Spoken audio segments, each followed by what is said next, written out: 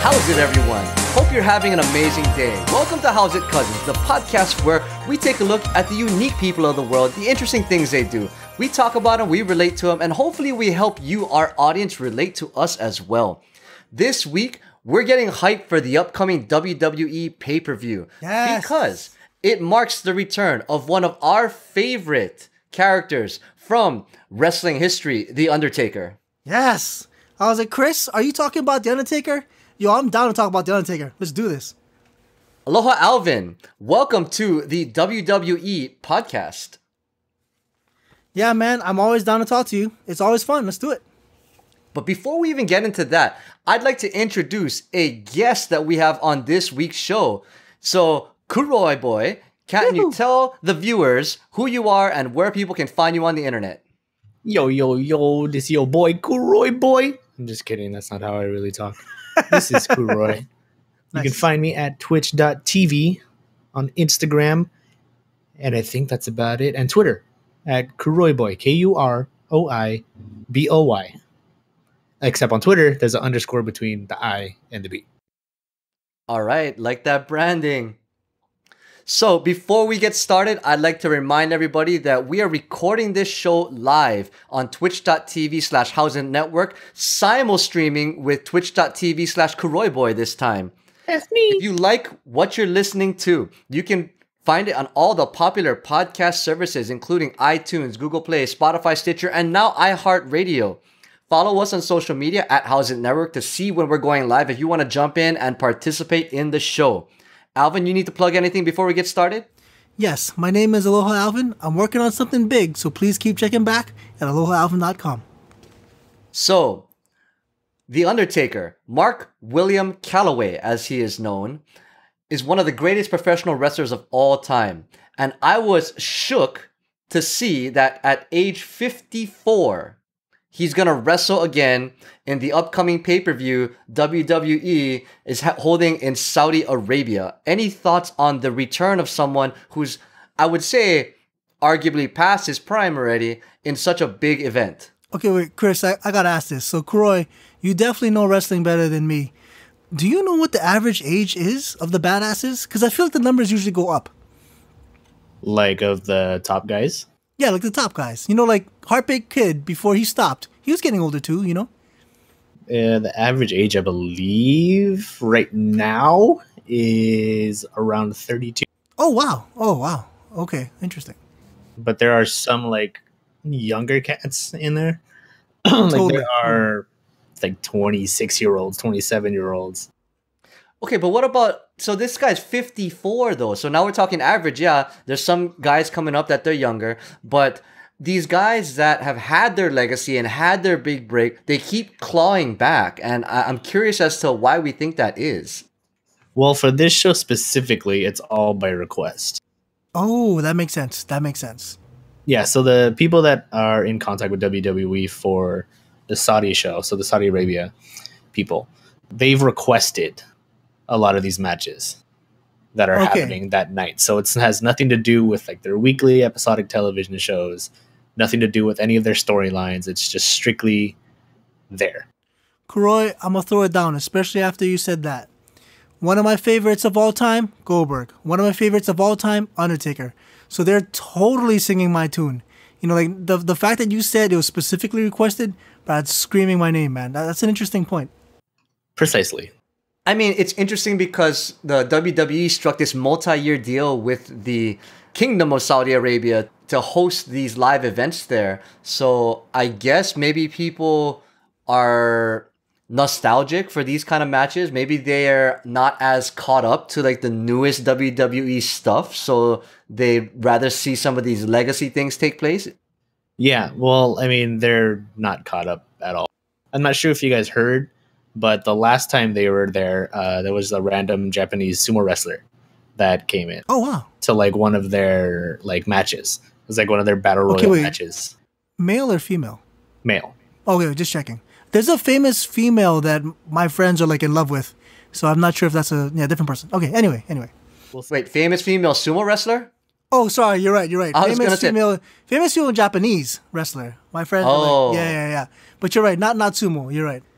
That wrestler was there because the royal family originally wanted Yokozuna, Oh, but Yokozuna's dead. gotcha. For some reason, the relay of that information never got to the royal family, so they got a stand-in essentially. Oh, fascinating. Interesting. So it's funny you mentioned, right? Even culturally, Saudi Arabia, they banned movie theaters up until kind of recently. So it's understandable that they'd be behind on some of the media that takes place in the rest of the world. Yeah, exactly. And I'll ask this because I've been wondering this kind of stuff. So, definitely a big Undertaker fan. I was aware of the streak, which is no longer going on, but for a very long time, there's that streak, which I thought was cool. On that note, are there other streaks that I should be aware of as a guy who is not caught up? Not anything big. Interesting. Because for me, both of these guys are streak guys. The Goldberg streak I enjoyed that so much, all the aggression. Even though my friends were like, dude, he's fighting nobodies. I still loved it. Huge Goldberg fan. And that's why Goldberg doesn't like WCW anymore. Oh, wait, hold up. I need elaboration, man. What does that mean? What happened? So they essentially screwed him out of his undefeated streak in WCW. So he got like super duper pissed off. So when we're talking about the streak, so for anyone listening or anyone in various chats, we had mentioned this on another podcast a number of weeks ago, to where The Undertaker, I know yes, wrestling is staged and a little bit fake, as you call it, but yes, he had a 21-0 undefeated streak, which is unheard of in professional wrestling. At WrestleMania. At WrestleMania, correct. Yes. Because the Goldberg streak, so as my friends were telling me for the Undertaker streak, it was like, one day he will lose. And the idea is he's not going to lose to a schmuck. Whoever he loses to will get a huge amount of spotlight, so it's like passing on the torch. Now, that same logic, whoever Goldberg lost to, I'm assuming was a badass, because I don't remember who he lost to. Neither do I. I know. I think it's someone from the NWO, I believe. Yeah, that makes sense. That makes sense. Yeah, Wolfpack and yeah. So they tried to give Goldberg some sort of like streak when he got to the WWE. Oh, fascinating. But they ended it like super quick. Oh, yeah. I think he only went for a couple months before they ended. Huh. See, it's so again, like, I enjoy the stuff, and I know it's not real in that sense, quote unquote, but I still enjoy it, and therefore the streaks are, set up, but I still enjoy it. So that's unfortunate. See, the thing is, though, that Goldberg streak was like, it was every match, like week to week, his streak was going. The Undertaker was a WrestleMania streak. True. Which is even more impressive. Also true. Which means for over 20 years, he was undefeated at WrestleMania. Goldberg, he had his streak, which is still really good and really awesome to watch, but I don't think it's quite the same if you ask me. That's really weird because I didn't think of it that way. But because WrestleMania is annual, you're right. A 20-plus streak automatically means 20-plus years. That's ridiculous. And that's without a break. Okay, so I'll ask you this, and this is the kind of stuff that I don't think about because I just see Undertaker and I just enjoy. So does the term American Badass mean anything to you? I'm not sure if I'm using the right term. Yes, it means a lot to me. Good. So I don't know the phases. Do you know the phases and what's up with that? Phases in what do you mean? Like which gimmick he was at which years? Yeah, see, like I didn't know he was ever not creepy dude with the tongue and the eyes. So I guess there was a motorcycle phase. Yeah, I think it was either 1999, somewhere between 99 and 2001. Like he was, after his Buried Alive match, I believe with Vince McMahon, he came back at, I believe it was Unforgiven or something like that. One of those, either Unforgiven or Armageddon. I get those two mixed up. But he came back to save The Rock and Kane, I believe. Oh, interesting. Because it was like the whole DX versus Rock era, Attitude era kind of thing. You know what? So clearly Undertaker beat up a lot of people with the WrestleMania streak. Are there any notable ones? Was The Rock one of them? I don't believe The Rock was one. I know Stone Cold was one. Triple H. Nice. Mankind. Nice. I have the article pulled up. Okay. So here we go. Right from 1 to 21. Jimmy Snuka. Wow. Jake the Snake. Wow. Giant Gonzalez. King Kong Bundy, Diesel, Psycho Sid, Kane, Big Boss Man, Triple H, Ric Flair, A Train, and Big Show. I don't know. Oh, 2-on-1 handicap match. Oh shit. Kane again, Randy Orton, Mark Henry, Batista, Edge, Shawn Michaels again, Yes. Triple H again, CM Punk, and then he lost to Brock Lesnar. So that's the scorecard, as you may call it. Fascinating. Yes. That's quite a list. That's crazy if you think about it. That's nuts. Bro, the fact that Snuka was a name you involved at all is like, wow, yeah, that is a long time ago. That's pretty cool. What's really funny is that, so we're now at least like 10 plus minutes into the show. I think we maybe have to explain our backgrounds with this whole thing, like where you came in, what you remember. So it's funny reading Jimmy Snuka as the number one WrestleMania victory, because I don't even remember those two coinciding with each other. Totally. Maybe that was too early or too late, but Jimmy Snuka to me is like way before Undertaker was like a new era. Maybe it was a comeback, I don't know, or some kind of in between, maybe not. But I think that time for me in the early to mid 90s was kind of a prime time in watching wrestling. That's when I was really, really into it. Like I had all the video games. I had like the cards. Yes. I went to the live show when they came down here. I think Big Boss Man was the headliner that time. I forget what year that was. Big Boss Man. Jeez. Yeah. I know, right? That's Time like traveling. late 90s. Or... Yeah. No, I was young. I was pretty young going to that show down here. I remember that. Yeah, I started around when SmackDown started. Oh, okay. So for me, in between, like I kind of faded maybe around like the mid to late 90s. I mean, still kind of kept up a little bit, but more on the outside. And then what's really funny is that I started watching some stuff again when Total Divas came out, the reality TV show. Oh, that's right. Okay, wait. Actually, of a TV show. On that note, I'll ask you both. Do either of you have the monthly? I'm just curious. Oh, nice. Oh, wow. Okay. Because I know there's a lot of shows, even like an animated one, right, or something. Say that again. Sorry. Oh, animated one. There was like an animated show. Because I know there's a lot. I think there's. By the way, Stone Cold Ground, whatever the heck that. Yeah. It's weird. Yeah. Okay. Cool. Sorry. Anyway, Chris. No, I was gonna say, what's your history? You think with WWE? You know, it's weird. Even at a young age, because growing up, I always hung around older people. That's just how I was. And I was told, like, oh, you don't know this, so let me tell you how fake it is. And I'm like, man, I know it's fake. Relax. But the reality is like a soap opera. You know that's fake too. But people totally get sucked into those. So for me, it's like, it's cool, man. Everybody relax. Just enjoy.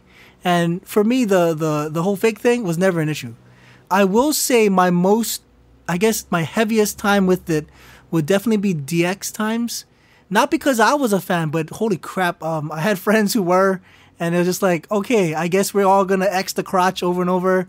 And that must have been Wolfpack times too, because I remember that as well, the Wolfpack hand sign, like, oh, ridiculous. Which version of DX, though, did you... Oh, interesting. I believe there was China. I don't know X-Pac as well, or Six-Pack as well, but China was there, so that times, like 3 of them. Gotcha. When he was with Shawn Michaels, Triple H. Yes. Yeah. Oh man. Yeah. Oh, ridiculous. Yeah. Over and over. Oh, okay. All right, Corey. All right. Era. Yes. I have a theory, and I need to hear your point of view on this. Okay. So, Undertaker for me, like my brain just does this. Okay. So, like, imagine if I was in the crowd, and the lights go off. Boom! It's on. It's on. I know what's about to happen, man. The lights are off. Give me that gong sound. Oh, here we go. See, so for me, the intro is so damn good. Just the intro. I'm already hyped. So I have this theory, not just for Undertaker, but for others as well. Either they give the good hyped intros to people and therefore hook them up, or the intros themselves help the people. I say that because I think it was the New Day. There's a couple of groups where like they have a great intro, and by the way, they're also really popular.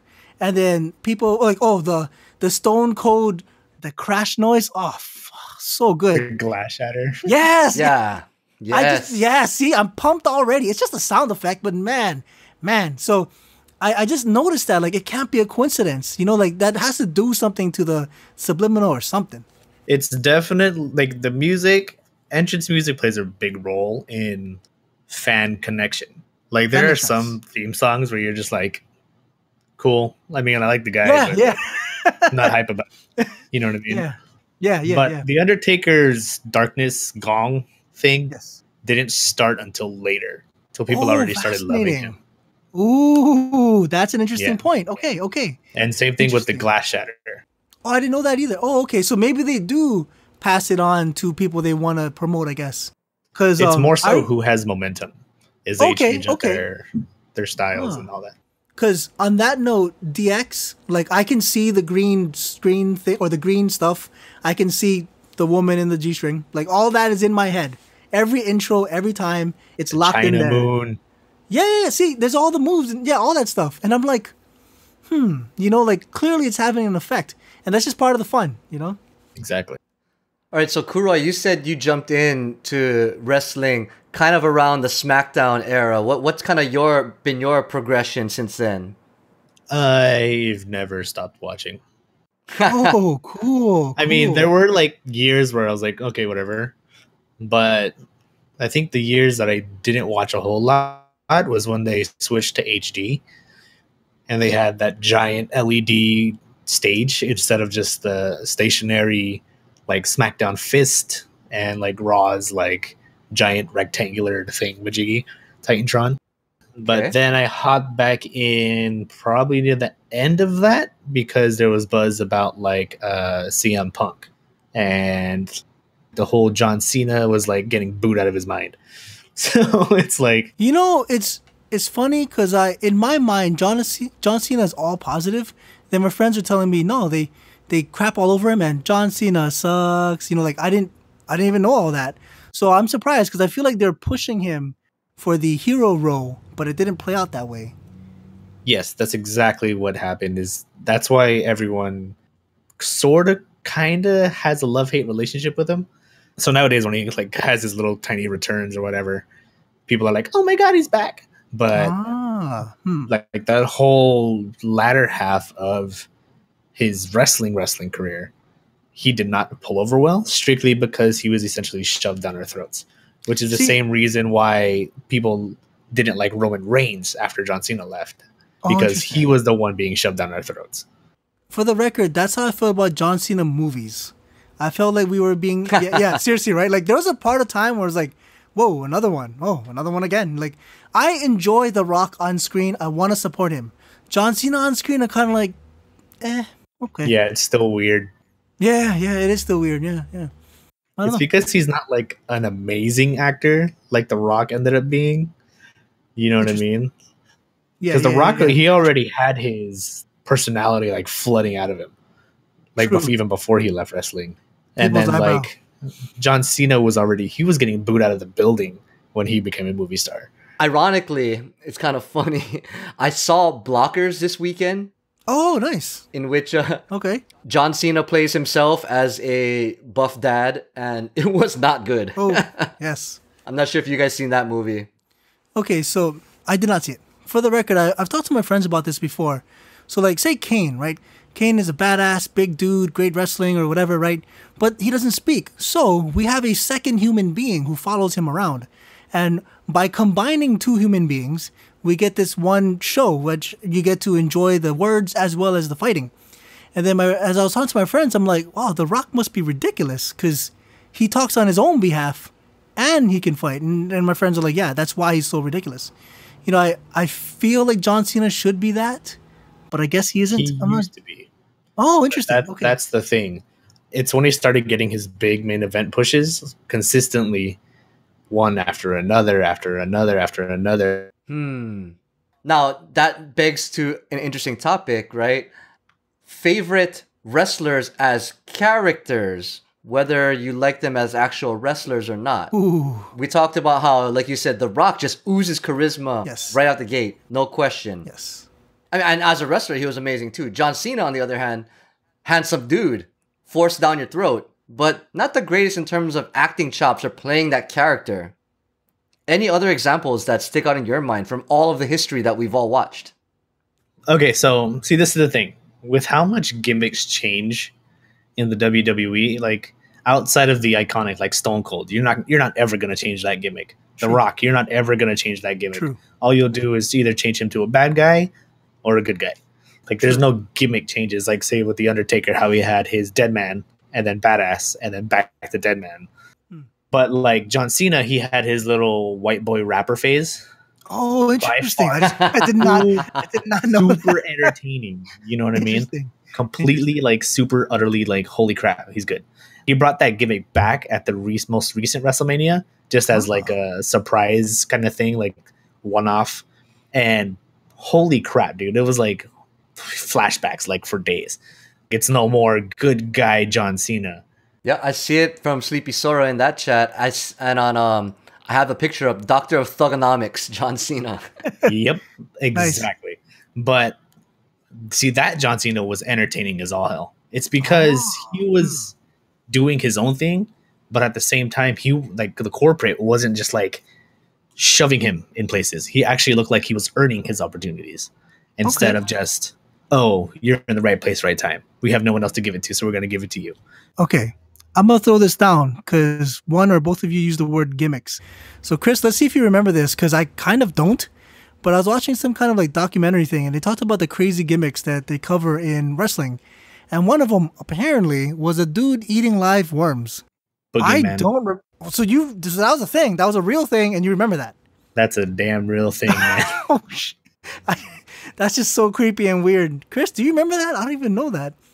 I do not. Yeah. I'm going to be looking it up while you guys are talking literal about it. live worms, like fish bait. Yeah. I'm like, that can't be real, but there you go. Yeah.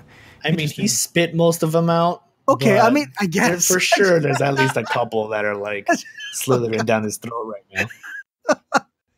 Oh, man. Thank you. Thank you for that visual. Hey, chat, everybody enjoy that visual? Okay.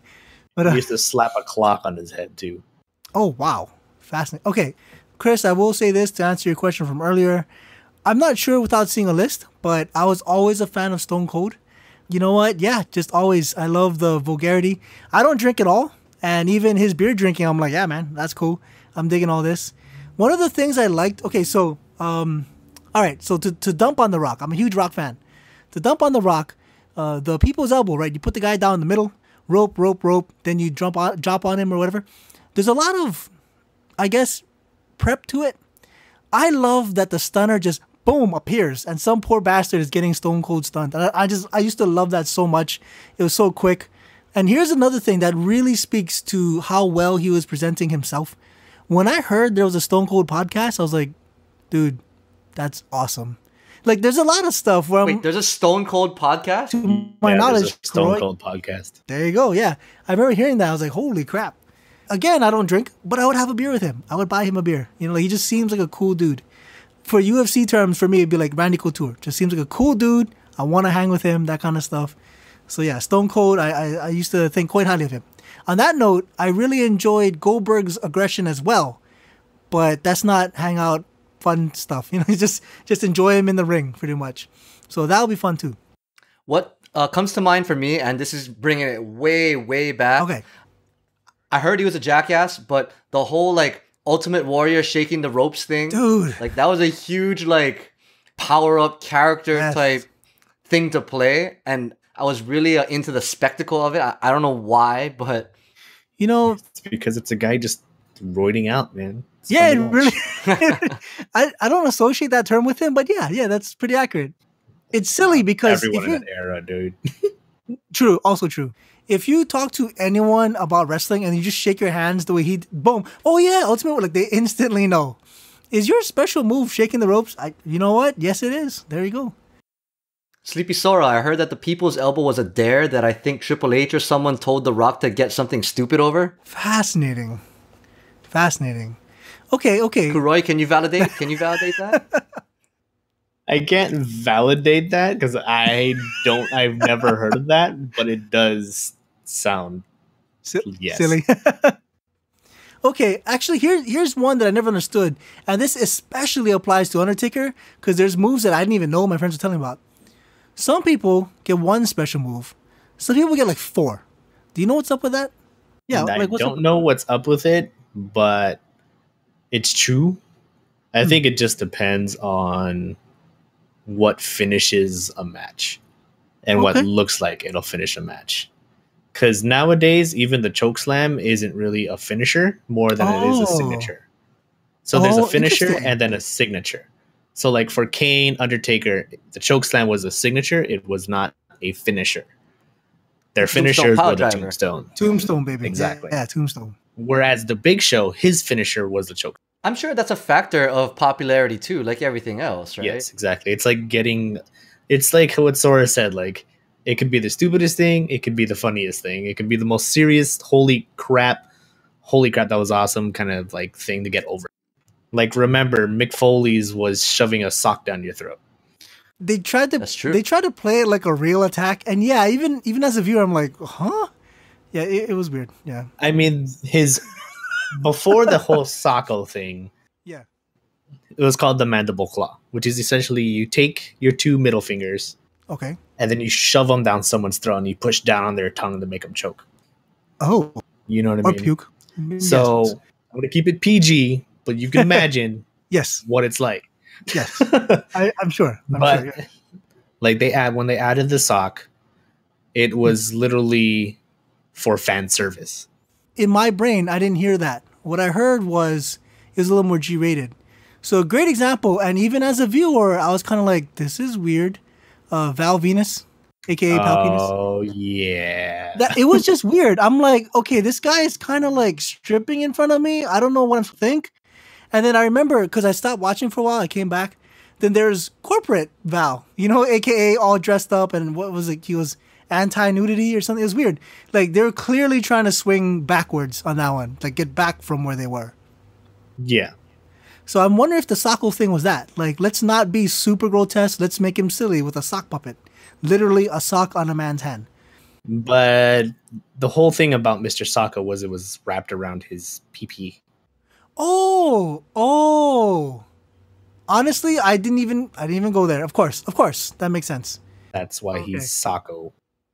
Okay, moving on then. So I pulled up the link out the window. Yeah, moving on. All right. That's right. We're not trying for a G rating here. Fuck. There you go. Whoa. No G rating. Yeah. That's 5. All right. Okay. All right. Let's see here. I pulled up the article that Sora dropped in the chat, and the headline is Triple H says the People's Elbow would never have existed without a dare from Mick Foley. Oh, Mick Foley. That sounds right. All right. The quote is, "One night, Rock did the People's Elbow, which wasn't known as the People's Elbow. I guess this was let's try to make the Undertaker break character or whatever it is. Oh, interesting. The People's Elbow was, watch this move that's going to make you all lose it." Well, didn't Believe it. some guy specialize in a leg drop? That was a thing. Hulk Hogan. Oh, it was Hogan. Yeah. See, so I mean, it's another drop on a dude. I'm okay with it. I mean, if you think about it, what's really funny, Hogan had that whole thing of like ripping the shirt and stuff like that, but his moves were shit. Like, he had the big boot and he had the leg drop. What else did he actually have? He had the shaking the ropes. Oh, That's true. Okay, yeah. Shaking his arms. That's true, shaking his arms. Didn't Also he slap known as himself? hulking out. Yeah, sure, he slapped himself. But Yeah. what I'm saying is, at least like the Tombstone pile driver was like a unique thing, right? True. I like laying them Stone to Cold rest. Stunner. Yeah. Exactly. Yeah. Hogan's moves were fucking garbage compared to that. Like, He went a long way with those moves, though. He went a long way. he did. Yeah. He did. So interesting. What's funny is I don't even know if even the later incarnations of Hulk Hogan, like when he went NWO and everything, I don't even think he had new moves then. Nope, he's had the same moveset. Wow. It's a if it ain't broke, I guess. Okay. It's all for show. True. Also true. So Because let's they think talk he's about. the only one that's ever had a leg drop finisher. Oh, Interesting. I didn't know that. Ooh, Yeah, I didn't know that either. interesting. The only other person I could think of was Grandmaster Sexay. But his was from the top rope with the goggles. So We're talking about special moves. I remember there's a point. I don't think it was Kane. I think it was Undertaker, and there was literally a grandma because they wanted to bring a grandma on stage for whatever reason. I forgot what her deal was. May And then it was yes, that sounds correct. Yeah, and for whatever reason it was, how dare you? Now I'm gonna attack you. And I remember he did the tombstone on her. And when I say those words, it sounds so terrible. But I remember watching it and it was like, I'm going to pick you up gently. I'm going to lower you slowly. And I'm going to place you down nicely. And I remember like, you know what? Technically that was a tombstone, technically. So I had to admire that. can also be applied to grandmas out there. Yeah, I mean, Mae Young has been wrestling since like the 60s. So her Oh, body I is didn't like know that. built. Yeah, And then yeah, yeah. like the stuff Undertaker did to her was like nothing compared to like what the Dudley Boys did to her. I forgot about them. Like the Dudley Boys power bombed her off the stage through tables and she survived. Which is good. That's good. Yeah. Interesting. So I have a question for you because clearly you've been following. So Mm-hmm. for me, I have not been following as much. And then I think most recently they were here, but right before that, the WWE made its way to Honolulu. And I remember watching, and as my friend turned to me and he said, so it was two guys I cannot name, but they're big enough, like I knew their names. So I can't name them now, but they were fighting the first match, and the crowd's going nuts. It's ridiculous. For like the smallest thing, slap the guy in the chest, the crowd's like, whoa! You know, and my friend goes, dude, these two guys are loving this because they don't get this elsewhere. I guarantee you that. And then I thought, the thing about WWE, for us at least, is it's not an annual thing. It's not all the time. They're gone long enough for us to say, damn, man, when are they coming back? And then when they come back, boom, instant sellout. So I imagine that would be their formula because there's like how many cities in all of America, right? Just keep hitting the different cities. So my question to you is, are you familiar with that lag time? Is that a known thing? Like after, okay, so like say it took them 7 years. Don't worry, Alvin, 7 more years, they'll be here again or something like that. There's no set, at least not to my knowledge, like a set schedule. Okay. They set it every year. Of course, they hit their big cities like Chicago, Detroit, Miami, and then they'll hit like random little towns that have arenas. Like even for LA or like greater Los Angeles area for that matter, because we have the Anaheim Stadium. Like even then, we only see them once a year. Oh, okay. Oh, that is quite frequent then. Yeah. Okay. So it's like, it's not like they'll be in Chicago twice, Detroit like twice, but it's just, I think it's all about like where can they get their trucks. Oh, you know what I mean? It's like how far can they get their trucks? Are they going to be anywhere in the area? They had WrestleMania in Santa Clara, which is like the Bay Area up here. Like the last WrestleMania that was in LA was WrestleMania 21. Oh wow, okay. And of course, I'm pretty sure we're going to get it again once the LA stadium opens, the new Chargers Rams stadium, just because they don't do WrestleMania in arenas anymore. They do football stadiums because it's that big now. Interesting. That makes sense. But okay, wait, Chris, I need to say this. Kuroy, I'm hating you just a little bit right now. I live in Honolulu. We do not have an NBA team or NFL team or et cetera team. Damn, man, that sounds amazing. Yeah, but you guys get the All-Star game, though.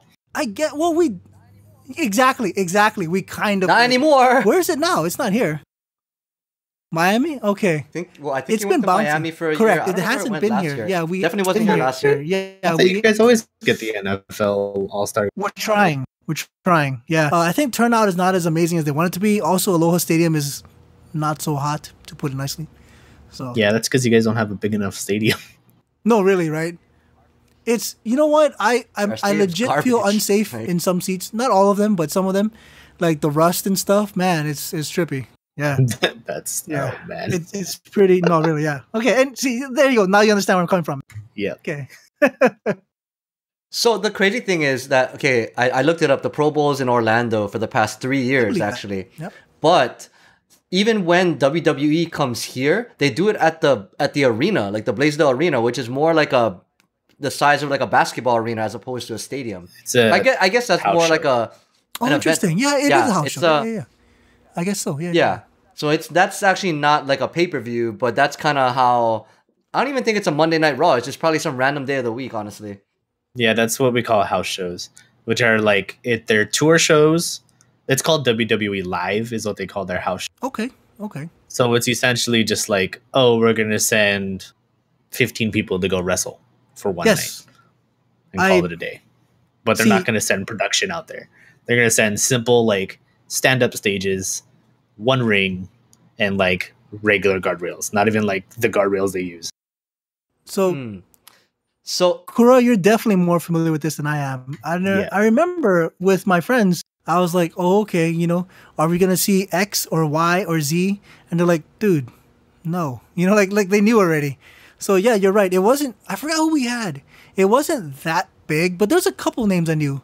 But yeah, we did not have the biggest ones. Yeah, so it would be a house show. That was correct. I don't think we had the crazy coverage either. I don't think of Blaisdell as a house show place, but I guess it is. Yeah. Dude, Blaisdell's totally a house show place. It's tiny compared to even places on the mainland. Actually, that's a good point. My friend went to some WrestleMania, I think, and he said the seats where he was on, his two friends with him had vertigo. Like, it was way high. Yeah, nothing we have goes that high. I imagine that might have been the first time they were in Dallas at the I think it was Cowboy Dallas. Stadium, probably. Oh, Damn, Yeah, you because really know It's your like stuff. when they first opened the Mercedes-Benz Superdome, Hmm. and then people that got nosebleed seats were like, "Holy fuck!" it's funny. Trippy, You yeah. use those two examples. Yeah.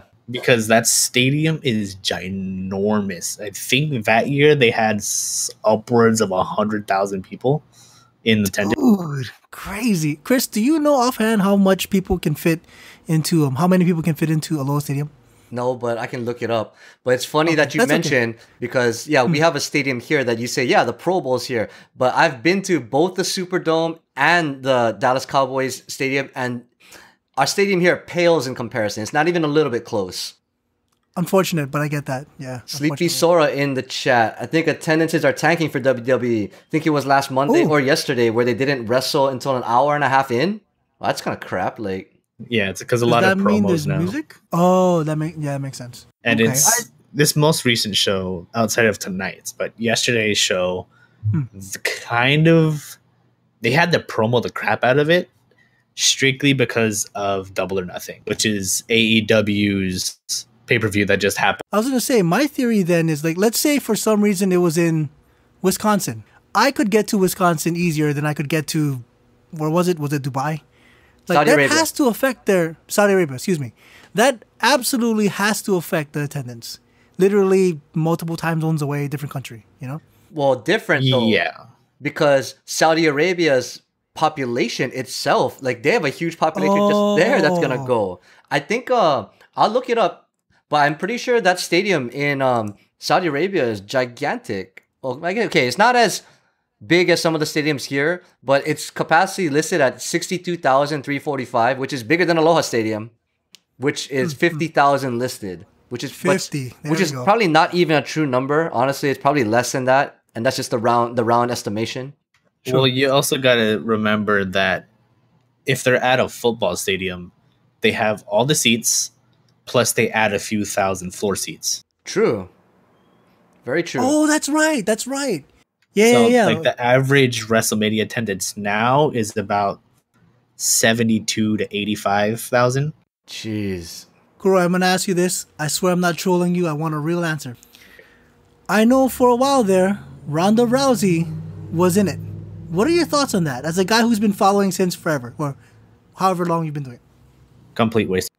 Oh wow. Oh, interesting. So, for you, would you say, you know what? I don't even want her in here, or are you saying wasted potential? It's not that I didn't want her here. Okay. I commend her for doing a full year, like as a regular, not even just as like a Brock Lesnar who comes in every now and then. I assume she was a Brock Lesnar. Interesting.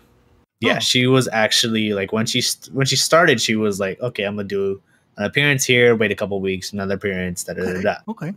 And then she signed a regular contract for 1 year.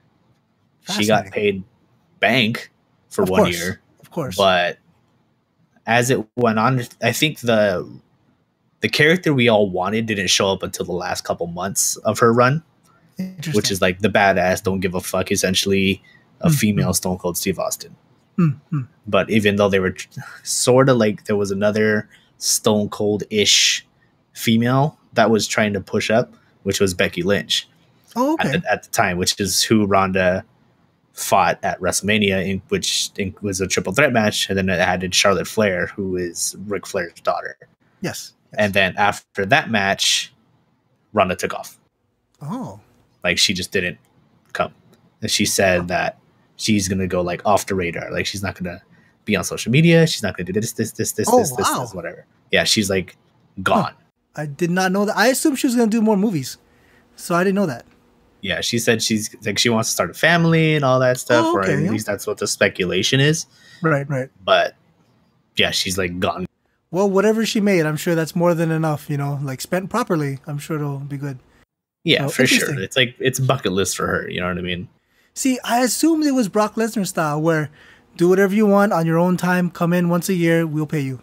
So that is fascinating.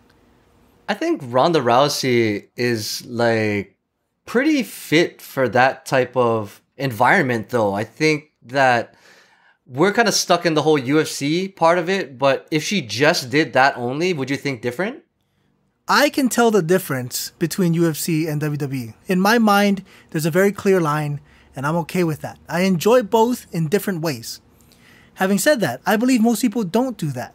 I believe there are many UFC fans, and I know a couple, who will say, "Oh, no, this is terrible. Why you watch this? Oh," and I'm like, dude, it's different. Just enjoy. I have to imagine that Ronda got crap for this. I have to imagine that. I can't imagine it any other way. Do you know, Croy? I don't know if she got crap for it. I know Conor McGregor was giving her crap for it. Okay. But then there was also rumors that Conor McGregor was going to go to WWE. I believe that. I can mean, totally dude see that happening. Yeah. Like, it fits him. The only thing is, though, is he can't turn down his preset. He can't turn him down. Because usually when it comes to WWE gimmicks, wrestler gimmicks, it's more so turning your personality up. Oh. Because there's no, like, if you turn it down, people are just going to be like, we know you want to cuss. So he's already fucking crazy, and like he don't even need to be crazier, basically. he brought the crazy, Interesting. Yeah, I never thought of it that way. That's fascinating. That is fascinating. That could be kind of dangerous if you think about that. Oh yes, I agree. But I mean, like, and I mean this in a good way because it's writing based. It's like a caricature. You want to exaggerate the crazy things, and that's why freaking my favorite argument with people are like, "Oh, wrestling's fake. Why are you watching it? UFC's better." I'm like, you watch movie theaters and you pay money for that. Exactly. No, correct. It's just a different thing. Totally agree. Yeah. Totally agree. As long as you... Like, that's the thing that people don't like get through their thick skulls sometimes. It's just like it's sports entertainment. Yeah, that's the whole point, right? In that you just have to look at it from the perspective of what it is. If you're trying to say it's like real fighting, then no, it's definitely not that. But if you can say that it's people performing crazy athletic feats to entertain you and playing characters to entertain you, then you can totally jump in and dig it. Exactly. And there's like a big like debate between like the word wrestling, because Vince McMahon, he doesn't want any of his people saying the word wrestle or wrestler. What? Okay, what's up? Strictly because he knows it's not what they're doing. Oh, it's sports entertainment. It's scripted. They're calling spots as they're fighting in the ring. And when it comes to wrestling, like the real wrestling is like the collegiate style is what you see. Yeah. Like the Olympic wrestling. That's wrestling. On that note, I was watching like True Life or some documentary, and there was a high schooler and he was wrestling. So he would tell his friends, "Yeah, I'm a wrestler." And then like some people would be like, what's your song that you come out to? And what's your special moves?" He's like, "Dude, no, dude." Like, not that kind of wrestling. People don't know. That's a good point. I will say this about the quote unquote fake thing. So I was watching some kind of documentary thing, and it's Triple H. And he was like, yeah, he's standing in the ring. He's like, yeah, people are like, oh, look how fake it is. Oh, it's bouncy. He's jumping on the ring. He's like, dude, landing on this hurts. Like I'll throw any of you and I'll show you it hurts. And I think the reporter was like, dude, landing on that thing sucks. I mean, clearly there's a bounce, but dude, it's not water. Well, this is the thing. There used to be a spring under the rings. Now they don't use a spring. Oh, wow. Fascinating. That's kind of crazy. I mean, the weight would probably cause that. That makes sense. BH Oblivion in the Twitch chat. Biggest WWE memory, Undertaker losing his streak. We did hit that earlier, but I don't even know what WWE is anymore since I quit watching that months ago. That's all right, man. I don't really watch a whole lot anymore, but kind of stay up with the storylines, so that's still kind of fun, loosely related, Totally. Agreed. See, my beef with the WWE, which totally applies to, like, say, Marvel movies or other stuff, is there's a lawyer side to things. For instance, when someone signs on for 1 year, that means in 1 year their contract is over. Like, I shouldn't know that, I should just watch and enjoy. But like, oh look, there's a new movie coming up. Contract's almost over. I'm like, Is this where they die? You know, my brain instantly does it. I try not to get to that level, but I know stuff like that happens too in WWE because I've heard that before. Oh yeah, we expected it. Contract's over. I'm like, oh, Yeah, they only recently started putting that stuff out there strictly because they can't hide it anymore. correct, correct. Because I mean, people will dig and dig and dig until they find something, which is why a lot of like returns, like of older wrestlers, aren't like surprises. Just because people are like, "Oh, I saw them at the airport." Da, da, da, da, da. Kuroi, okay. Wait, first the fun thing because this was funny. I was with my friends. We were watching something, maybe WWE. Doesn't matter. So there's a crowd of people and they're all cheering and it's cool. I don't know what the deal is. I'm just enjoying the noise. And then one of my friends goes, "Hey, look, it's The Rock's mom." Oh, let me guess. The Rock's gonna show up later. You know. Yep, that's basically what happens. Oh, okay. If I'm about to see a movie, I don't want it ruined. Don't tell me what's up. You know, let me enjoy. Now, Yeah, the funny just thing some is, people can't keep their mouth shut. well, yes, but not just that. So, I have friends. Apparently, there's like forums.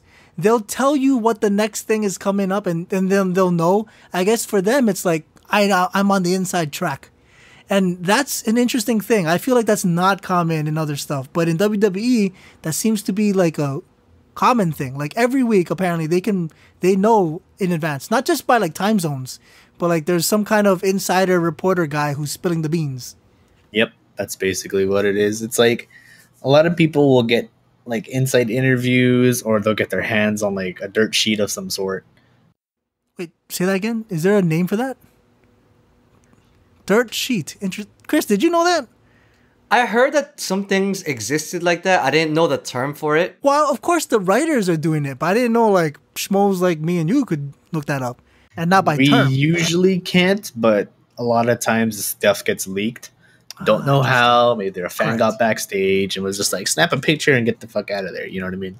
Interesting. But most of the time it's under wraps. Well, they Sora, try, that's right? mostly the reason why we can't watch WWE. It feels like TV, and I don't like watching TV. But mostly support Wrestle Talk. Well, thank you for supporting Wrestle Talk today. It's nice. I get that. Wrestle Welcome. Talk's Nice. it's a YouTube channel. Oh, fascinating. Okay, that's Nice. fine. Well, thank you for supporting us talking wrestling then today. Also good. Boom, there it is. Nice. Brock Lesnar Money at the Bank was a surprise, or at least I didn't hear speculation about it, or heard the speculation about it.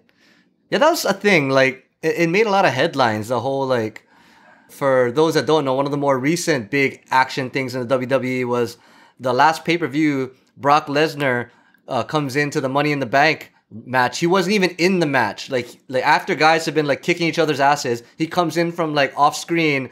In the last 2 minutes of the match. Yeah, climbs a ladder and wins. Shit. Like Right. he did absolutely no, this literally all he did, his music hit. He ran to the ring, tossed one guy off the ladder, climbed the ladder, and won. Wow. That's it. Like no feels fighting like 9 whatsoever. Ball. He didn't throw one single punch. And then he was just laughing and doing all that. Which brings me to my next thing. Okay. They're building him now as sort of a goofball. Oh wow. Yeah. Not in the sense of like, oh, a Eugene, which is like someone that had played Okay. like a slow, Okay. mentally challenged wrestler. Not that kind of goofball, or like not like someone that's playful, but like his newest shirt says Brock Party. And it has the Interesting. briefcase in between, but it's put as a boombox. So I'm like, I get it because Brock Lesnar used to have some sort of gimmick like that way back when, but now it's just like it's weird because people don't know how to feel about him. Like they'll be like, I "Oh get that. crap, Brock Lesnar's here," and then they'll boo him immediately just because he just gets whatever the hell he wants handed to him. You know, on that note, when you use the term dead man and then the term American badass, those are awesome terms to me. Brock Party, not so much. not the same. Not the same feeling. Interesting. Definitely not the same feeling. Okay. Oblivion into the chat became cool. hype when Goldberg came back that one time. Think it was at WrestleMania. Took down Lesnar with 2 spears and a jackhammer. Oh, I didn't know that. Nice. That was like a more heyday, I think, of both of them. Oh, okay. I think. I don't know. I'm trying to look it up. I'm a Goldberg fan. Anything Goldberg's doing, I'm like, yeah, it's cool. But yeah, I remember that Goldberg came back because Brock Lesnar had called him out Oh, because Brock Lesnar has never beaten Goldberg. And then, so after I think it was something like 12 years, Goldberg came back. It was SummerSlam. I forgot what year it was. I think it was like 2016. Interesting. And then match started. Lesnar picked up Goldberg, put him in the corner, smiled at him, be like, hey, what now? And then Goldberg pushes him down. Lesnar looks at him. He goes, oh, funny. You're strong still. As Lesnar's getting up, Goldberg, spear. Nice. And then everyone's like, oh my God. Goldberg backs up. Lesnar's like reeling off of the spear. Boom, another spear. Nice. And everyone's like, oh, are they going to squash this match? Which is essentially like squash match is essentially something that's just, it's there, it's gone. You know what I mean? Oh, I get you. So then after the second spear, Goldberg goes, rah, rah, rah, I'm Goldberg. And then picks up Lesnar, jackhammers him, which is a sort of like a suplex mixed with a slam. 1, 2, 3, done. Everyone's like, what the nice. Interesting. fuck just happened? I mean, a lot of people knew already just because you can kind of like see. So it's like, usually it's like a 4-hour pay-per-view, right? Right. It was probably 3 minutes or 3 hours and 56 minutes in.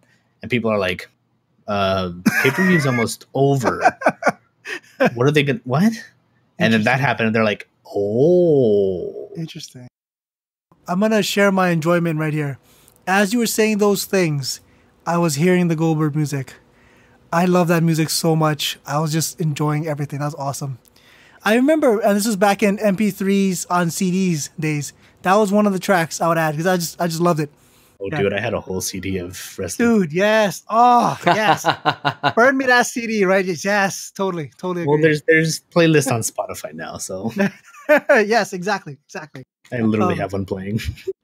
Okay, so for me, I watch the show and I just see stuff. Whatever they put on screen is what I see. But I know for a fact there's background stuff always. There's always locker room stuff. So my friends are saying Undertaker is like I'm going to say the phrase, pillar of the community. You know, a lot of the noobs look up to him. Understandably, he's a veteran. I feel like Undertaker is on his way out. I don't know. My question to you would be, is he still? Okay, see, that's what I thought. He's the once in a while guy, yeah. So is there a new pillar? Do you know anything like that? So I will kind of do a little segue in that I actually am more tangentially associated to wrestling nowadays because I watch some internet content. For those of you who have listened to our shows before, I'm a huge fan of Kind of Funny, which is a podcast group, and they are WWE fans, or at least a couple of them are. So oftentimes they have they talk about WWE things. They actually have a WWE podcast that's available only through Patreon, where they talk about a bunch of WWE things. But where I'm going with this is that they actually quite frequently get Xavier Woods on their shows. That dude he hustles, man. Yeah, he's all over the place. Exactly. Yeah. He is. It's the link between that and video games. Xavier Woods hosts his own video game YouTube channel, Up, Up, Down, Down. By far one of the better ones on YouTube. Absolutely. And honestly, it's a bunch of wrestlers playing video games, which is kind of cool, actually. Yeah, that is cool. But recently, his partner, Kofi, won the... Okay, Kura, you're going to have to fact check me on this. Which championship did he win? The WWE Heavyweight Championship. The WWE Heavyweight Championship. So, to answer your question, Alvin, I think a big part of the culture or people that people can lean on is actually the New Day nowadays. Oh, fascinating. Ooh, how do you feel about that, Kroy? Sora had said it was Roman Reigns. I haven't heard of who the new locker room leader is. Okay. Strictly because a lot of the older guys are weaving out. Yeah. And like the only ones that are left, they're not like assholes. I can see that. I mean, it's not like I get a whole bunch of behind the scenes WWE and seeing them on other content and seeing them talk more plainly on other content. It's just refreshing to me. Yeah, no, I completely get you. And that's the thing also is I don't think there's a locker room leader. I think nowadays wrestlers are more friends now. They're not just, oh, hey, you're my coworker. It's, hey, you're my buddy. Let's go watch Game of Thrones and react to it and make a video. Kuroy and a little bit Chris, but Kuroy, I'm gonna let you choose on how far you want to crawl down this rabbit hole. I've heard there's a lot of dating in the background. Oh, Oh, yes. okay. See, I don't. It's up to you. However deep you want to go on that one, Bro, There you go. one night in China. Come on now. If that thing Oh, exists, Oh, you know what? my. I did not know that, but I can just assume what that is. Okay, got it. if got you it. if I you mean, know, Xavier Woods is in one of them videos. See, Just that's what I thought. Okay, that's what I. oh well. Yeah, we are not G-rated anymore, everybody. Okay. So yes, it does exist. I mean, there was that whole the one of the Bella girls and John Cena, right? That was like the whole basis of that reality TV show. Yep, That's true. and then That's that true. went sideways. Oh yeah. And then one of the newer girls, Alexa Bliss, just called off an engagement with one of the wrestlers. Okay.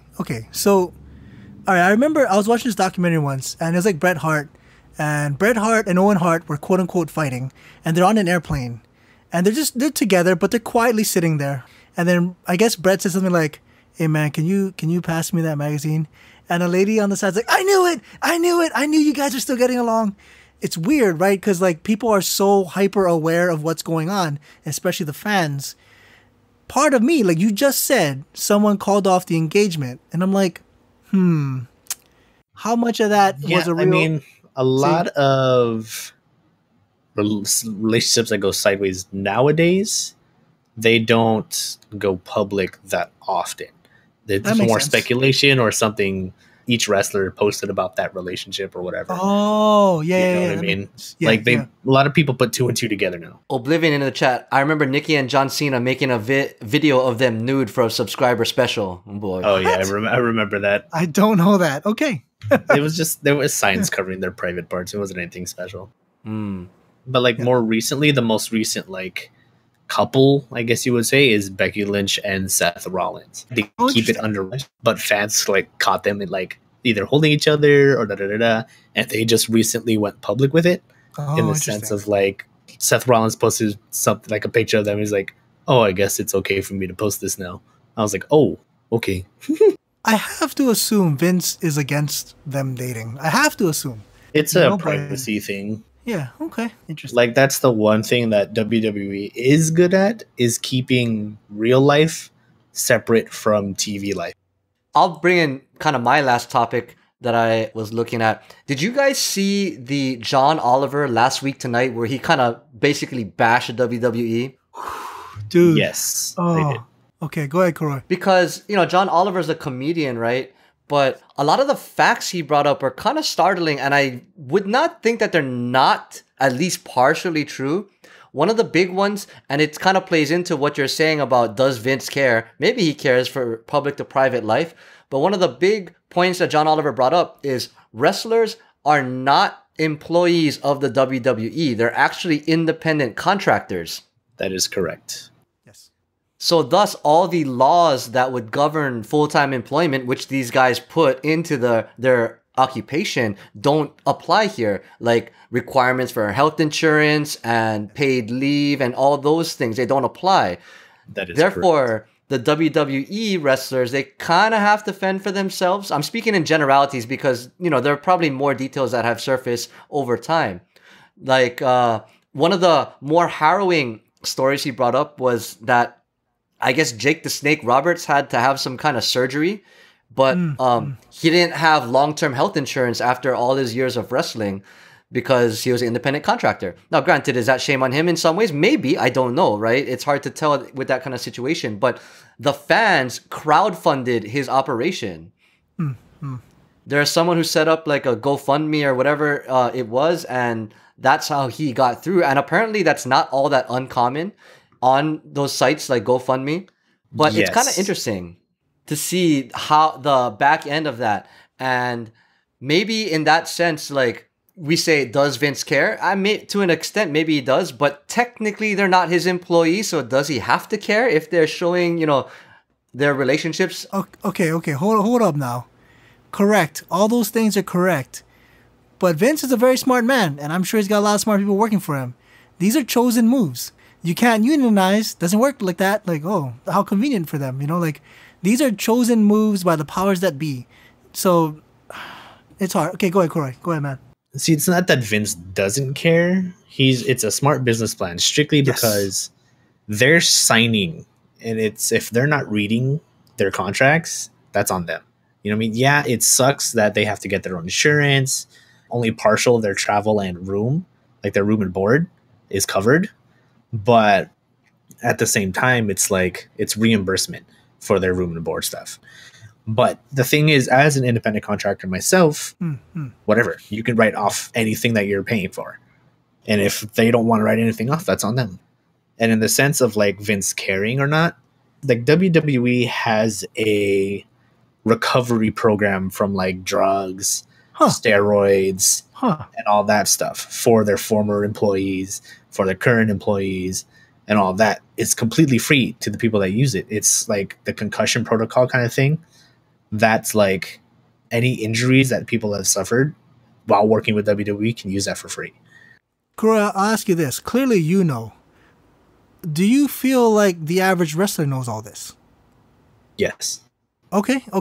Because this is all news to me, you know? But I hope they know that there's programs they can use and that would help them. Those things are advertised, they are. And I'm not trying to villainize WWE in any way. It's just interesting, the business model. Like Kuroy had mentioned, it works out very well in the company's favor, which is by design. Yes, Vince is a businessman and he's brilliant at it. But John Oliver's story kind of made comparisons to the NFL or the NBA or things like that, to where it's way different.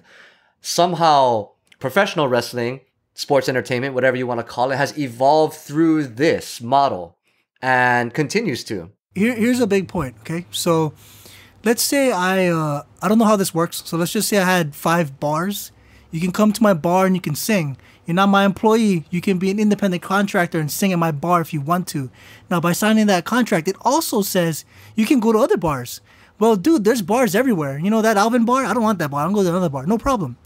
Now, in the case of wrestling, you don't want to go WWE. Okay, screw you. That's it. I don't even know what second place is. I can't even tell you. You know, like WCW is not a thing anymore. Where would they go? Okay, so here's how America's big wrestling scene turns out to be. Okay. So it's WWE, and then there's a brand new promotion that just popped up this weekend called AEW, All Elite Wrestling.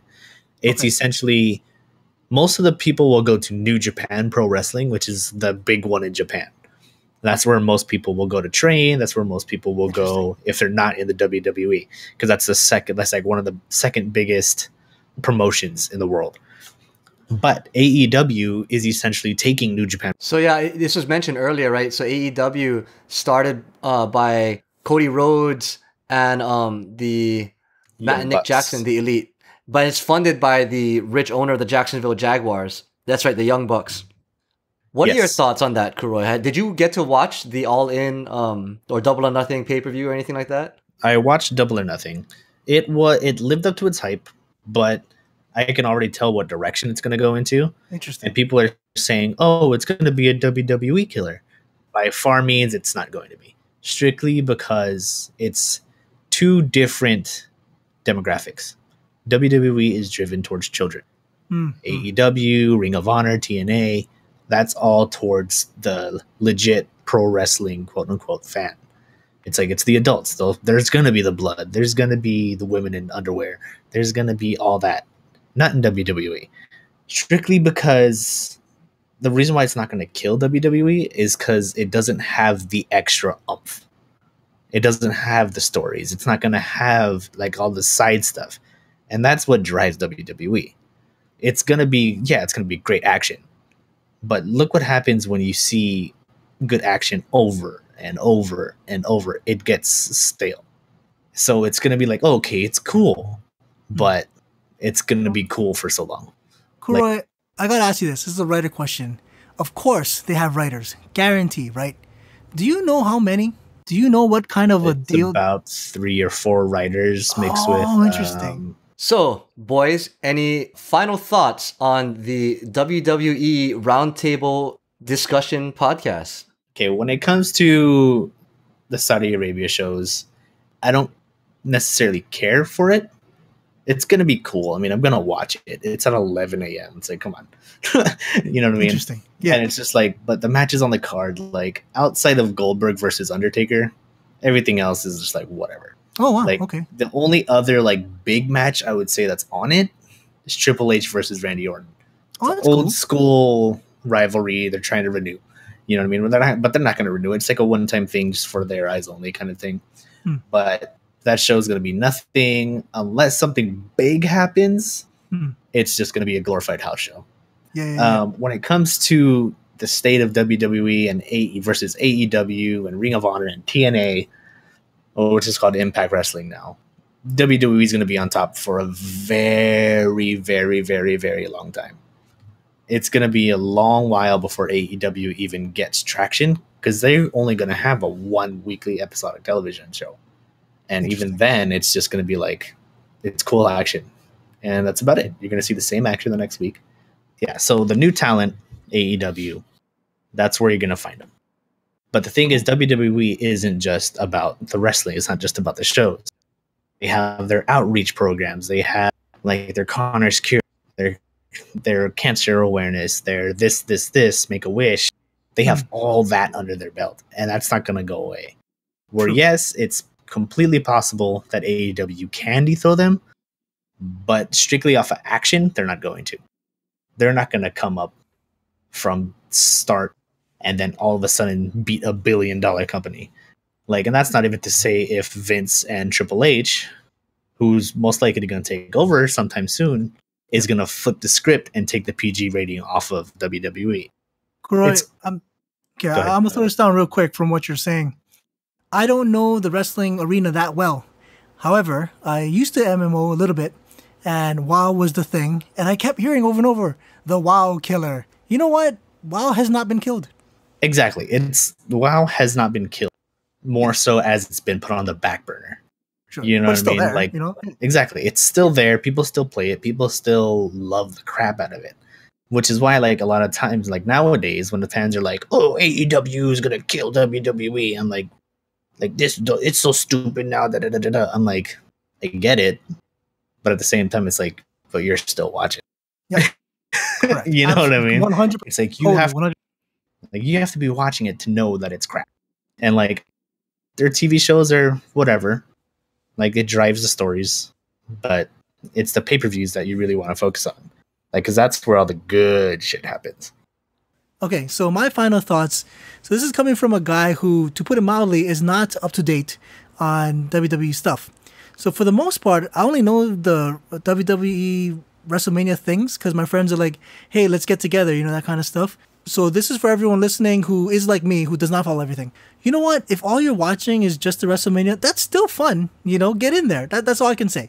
Like, if you're a UFC fanatic, you know what? WWE is still enjoyable. So get in there, have fun, you know? So I'll jump right in the middle between you two guys because I probably know a little more or follow a little more than Alvin, but definitely Kuroy is the #1 wrestling fan on this show today. But being someone who loosely follows the storylines through tangential media, in fact, I know more about it through watching the reality show or watching the YouTube videos of tangential related media. I still find the spectacle and the entertainment value to be very high. Dude, and totally. like we said before, as long as you kind of walk into it knowing what you're getting, knowing that you're going to get some awesome feats of physical prowess with a whole bunch of corny ass and some good acting and character building. Yes. Then it's great. I think it's great. Yeah, I agree. It's like you got to watch it for what it is. It's like, don't go into it hoping to see like the most crazy things. I mean, sometimes you will, but you have to go into it like, I'm here to be entertained. It's watching a TV show. It's watching a movie. You're not going to go in there and be like, oh, this shit's fake. This shit's fake. This shit's fake. This shit's fake. Like, if you go in with that mindset, of course you're going to have a bad time. It's like going to a party and you're like, I'm not going to enjoy this party. I'm not going to enjoy this party. And then the more you tell yourself that, the more it's going to happen. Well, we want to thank you for joining us on this week's show where we took a deep dive into WWE, our memories of it, and our thoughts on the return of The Undertaker. Wow, that is some nostalgia coming up. Yes. If you like what you're listening to, this episode airs on all the popular podcast services, including iTunes, Google Play, Spotify, Stitcher, and iHeartRadio as of now. We are broadcasting the recording live at twitch.tv/HowIsItNetwork, so follow us on social media, Twitter, Facebook, Instagram, so you always know when we're going to go live. You can jump in our chats, hang out, throw in your 2 cents, and be part of the show. Want to give a shout out to our special guest, Kuroy Boy. Tell the fans one more time, who are you and where can people find you on the internet? Hello, I am Kuroy Boy. You can find me on Twitch at twitch.tv/Kuroy Boy. That's KUROIBOY, not I, even though I'm Asian. I don't do that. Okay. And on Twitter, it's Kuroy Boy, but it's with an underscore. So Kuroy_boy. And if you like that Alvin goodness, please visit AlohaAlvin.com. I'm working on something very big, so please check, and then check again. AlohaAlvin.com. You know what? I write the way I speak, so if you enjoyed me today, you'll definitely enjoy the site. And the best place to find some other stuff from me is at HowsItChris on Twitter. It's normally where I just kind of throw up some random thoughts or post my reactions to stuff happening in the world in the day, like Pokemon Sleep, because that's a thing now. We want to thank you all for lending us your beautiful ears. And it's not goodbye. We shall see you later.